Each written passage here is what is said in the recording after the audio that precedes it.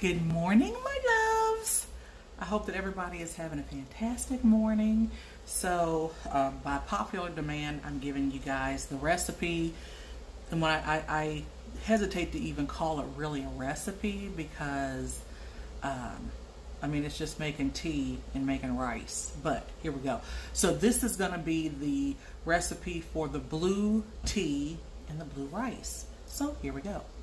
So this here is the brand that I use of the Ternate flour. These are dried butterfly pea flowers and Coffix. Anyway, it's 100% organic, and so we're going to use this in our tea. So I've already got the water boiling here, and I'm doing several things with this tea. I'm going to make hot tea for my breakfast, and then I'm going to make the rice, but I'm also going to make some iced tea for later on. Okay, so I've emptied out about, I'm going to say, let's see here, 1, 2, 3, 4, 5, 8, 9, 10. I'm going to say these are about 20 of these. These are what these look like. These little flowers look like. So we're just going to dump these into the water. And actually, I think I'm going to put in 10 more. And the reason for that is because I use about 10 for about maybe a third of what I already, when I'm making a smaller batch, I use about 10. So I'm going to put in, let's say, another 10. Because I want it to be a deep blue when everything is said and done. So you can see it's already starting to turn colors. So actually, I'm going to turn my fire off and just let my flowers steep now, just like you would tea. If you've got one of those little tea, the diffuser thing, you know, the little ball and chain that you drop into the water, you can drop that in. I don't happen to have one, and I don't drink tea enough that I think I would want to, you know, that I'd want, there, ooh, there we go, that I'd want to purchase one. But, you know, you never know.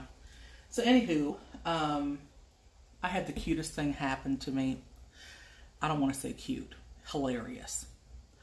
A little lady walked up to me in the grocery store. I was in Kroger the other day, and I was standing at the lunch meat counter.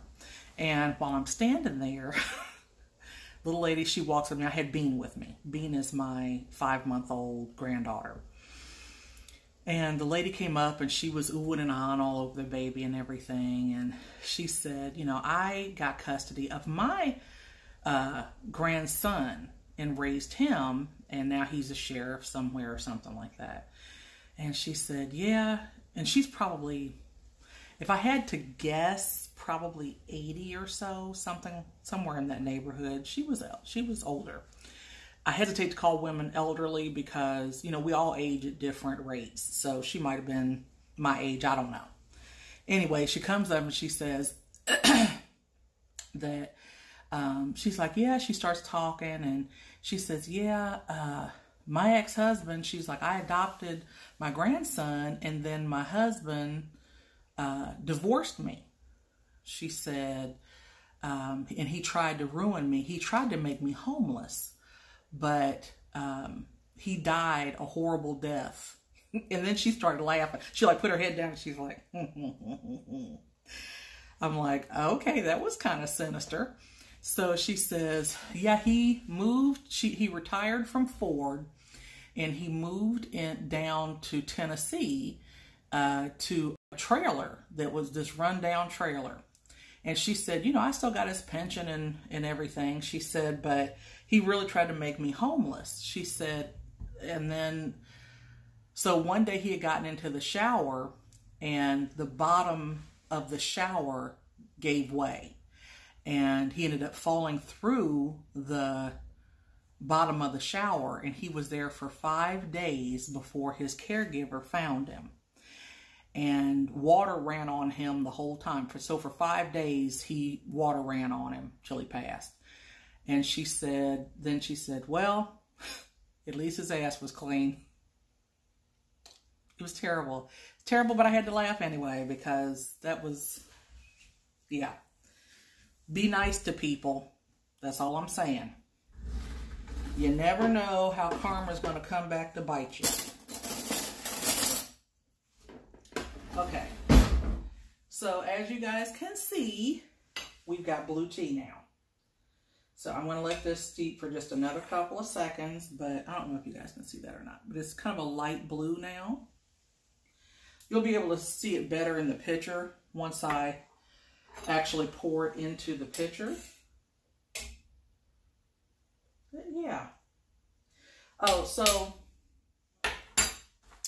Ternate flour has a bunch of health benefits. I'm here to attest to the fact that it does help you sleep. It's helps you go to the bathroom. It's said that it helps lower your blood pressure. I don't know because I just started drinking this recently, so who knows? We'll see.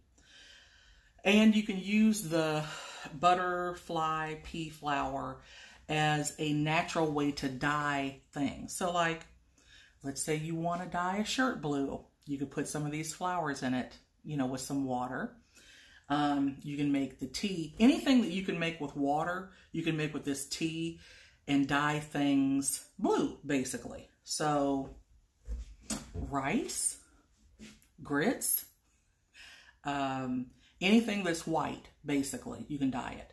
Now, when I make the rice portion of this, you'll see how easy this is. I still season my rice and everything, and it doesn't change the taste of the rice. It just seems to change just the color, and that's what I love about it. So, anywho, you know, like I said, it's a great alternative. Instead of using blue food coloring or blue dye, it's an organic way to do it. And from what I understand, if you put lemon into the water, it'll change it purple. But I haven't done that yet, so we'll see. So anyway, I'll be right back with you when my tea finishes steeping. All right, I am back. Back in a flash. All right, so I'm going to see if I can do this without pouring this all over my countertop. Okay, so, nope. I did that pretty well. Okay, so basically I'm just trying to get my flowers out. So I'm straining. I'm using a strainer to strain my flowers here.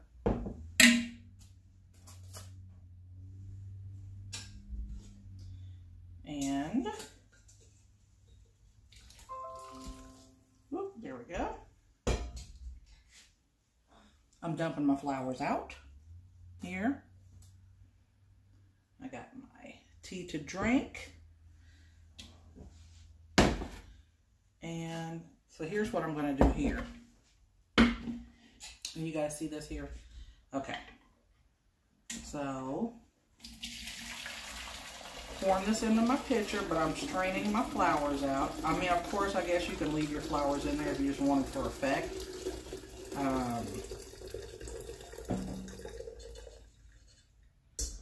There we go.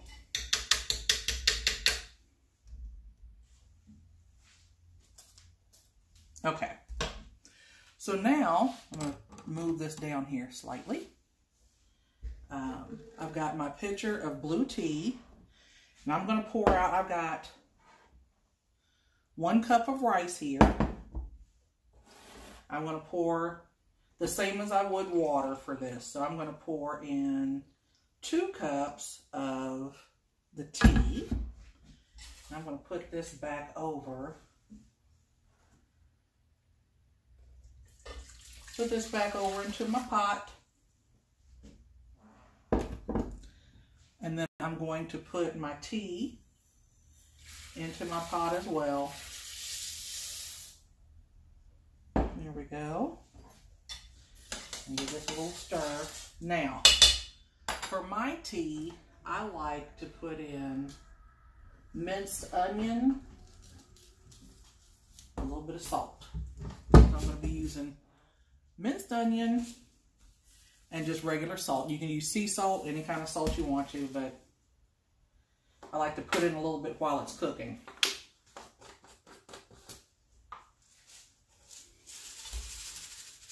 So I'm going to put in, say, 2,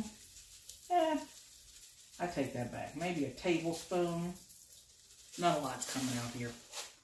About a tablespoon of that, tablespoon of the minced onion, and then I'm going to use about a teaspoon, half a teaspoon of salt. Salt is to taste, of course, you know. If that's too much salt for you, don't add it.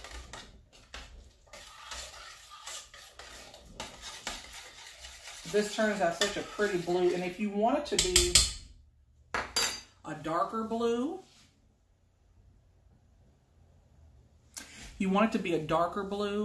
you just put less water in it, more flowers, less water, because then it'll make it much more concentrated, and go from there. So we are going to let this, we're going to let our rice cook here, and I'll be back when our rice is done. Okay, we're back. We're done. So as you can see, I got blue rice. So I'm going to